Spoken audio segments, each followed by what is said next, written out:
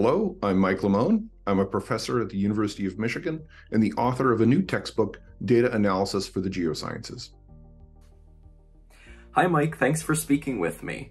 Could you share a bit about your own scientific interests and what courses you teach at the University of Michigan? I am a space scientist. I study how the sun emits fast-flowing electrically charged particles, carrying magnetic fields with them, and how these particles and fields interact with planetary space environments, causing effects like the aurora, the northern and southern lights. I've taught the full range of courses in my department, from introductory classes in climate change and rocket science, all the way up to graduate level courses in fluid dynamics and space policy. What made you so interested in statistics and data analysis? When I was editor-in-chief of the AGU journal JGR Space Physics, I saw a number of exchanges between authors and reviewers about proper statistical usage. I realized that we, as a research community, need to up our game regarding our understanding and use of these techniques. I want to contribute to that awareness and level of conversation across the Earth and space sciences. What motivated you to write a textbook about statistics and data analysis? I was asked to develop a new class on data analysis and visualization for our undergraduate program. We had a data class already that focused on Fourier analysis and periodicities, but the department wanted a second one on comparing number sets. I did not find a textbook that exactly matched what I needed at the level I wanted, and as I compiled content for the course, I decided to make it into a textbook so that my collection of material would be available for others. Who's the intended audience for your textbook?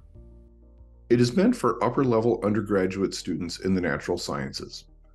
The applied statistics topics that it covers would be useful for any student across a range of science, technology, engineering, and math disciplines.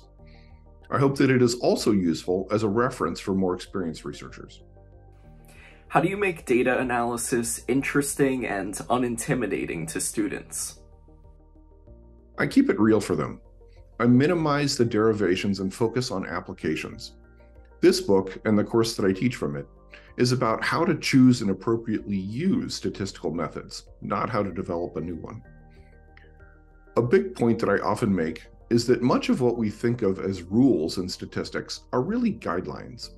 Interpreting statistical results is subjective. Yes, there are lots of formulas and accepted traditions, but I try to dispel the myth that there is only one right way to do statistical analysis. What kinds of real-life examples do you use in the book?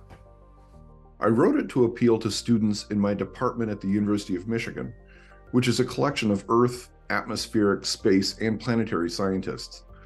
My examples use data from ice cores, seismic movements, ozone levels, river water flow, galactic cosmic rays, Jupiter's magnetic fields, and much more.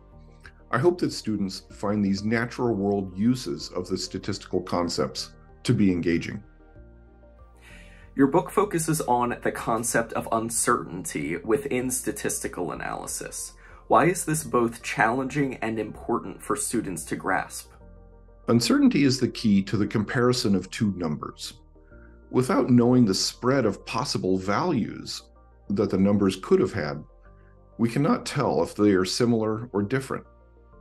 But we usually don't talk about uncertainty. We often assume that it is small and can be neglected. I strive to make the point that uncertainty analysis is the path to better understanding. How can learning these concepts at the undergraduate level be applied later on in education and in the workplace? Analyzing the features of a number set and comparing two number sets against each other are essential life skills for someone in a science or engineering workplace. Data science is a fundamental skill that's highly transferable to other career paths.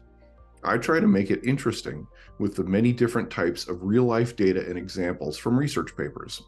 I strive to convince them that this is useful, whatever their future direction may be.